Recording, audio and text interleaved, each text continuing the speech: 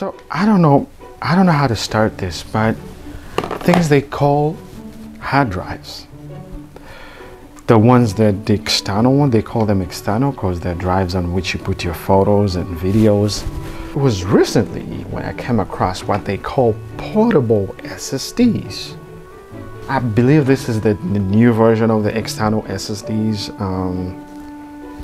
Yeah, external hard drives, portable SSDs.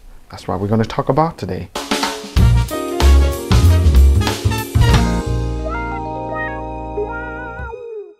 Hard drives.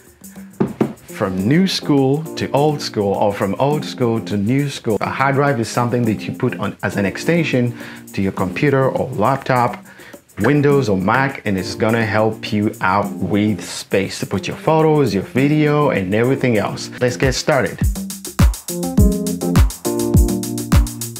As the years went by, hard drives started to change. First one that I saw on the market was Samsung, the small little Samsung. And then came other brands as well. This brand, they're very portable. You can literally put it in your pocket. You could actually make it could be part of your key holder or something, because it's really light.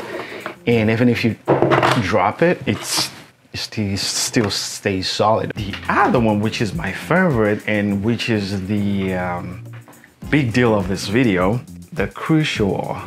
This guy right here is a beast. Still has the same concept like any other portable SSD, but it's really fast.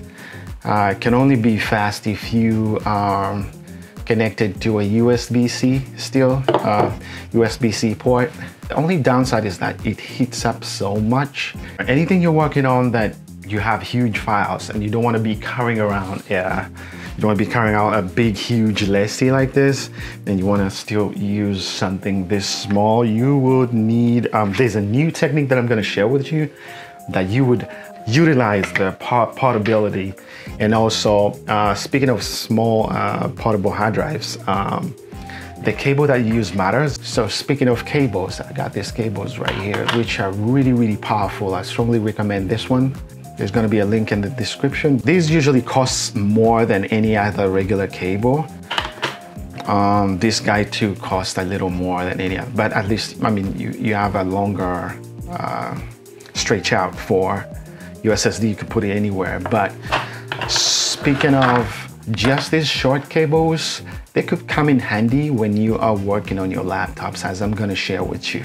So it requires a few tools to put together. It should be an easy one. Of course, you're going to need a laptop. It could be Windows, it could be Mac, whatever laptop it is, and I'm going to share this method. Definitely we need a computer, the portable SSD itself, the short cable. We need a pair of scissors, and we need some Velcro. The purpose of the Velcro is to stick this external SSD to your computer in the back right here, where you cut it through and stick it to the back of your portable SSD.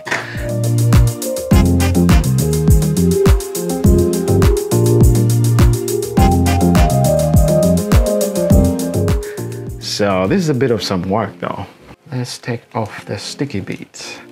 So this is the one that goes to the laptop. I see. So I'm gonna stick this other half to the SSD. So you stick it all the way to the back, plug in your SSD and snap. That's it. So it means you can work very easily as opposed to having usually sometimes people have them here. Serves the purpose of a portable SSD. See? Nice and easy. All right, we're gonna head to Parks. Possible answers and questions.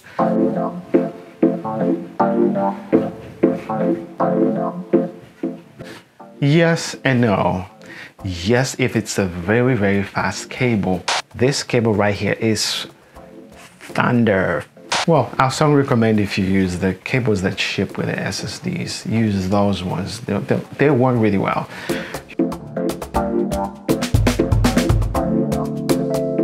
These, they're very light. Trust me, they're really light.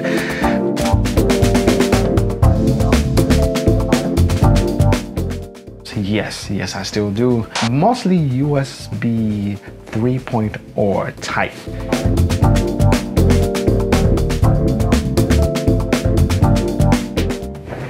All right, we've come to the end of this video. Thank you for sticking around. Hope the video was helpful. Share the video, comment, subscribe, and thank you for watching. See ya.